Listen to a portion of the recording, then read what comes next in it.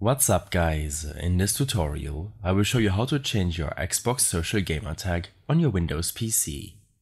This should be quite an easy tutorial. For more information, click on the first link in the description below. Search for Xbox in your Start menu search to open up your Xbox app. In case it's not yet installed on your PC, then make sure to download it from the Microsoft Store. You also have the option to access your Xbox account settings from your Xbox Game Bar overlay. In your application, click on your username and select Settings. In the Account section, click on Change Gamertag.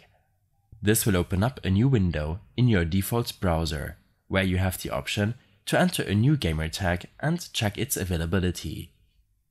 In case this page is not loading, then make sure to block site cookies and disable your adblock. When clicking on Check Availability, you will be presented with your new gamertag.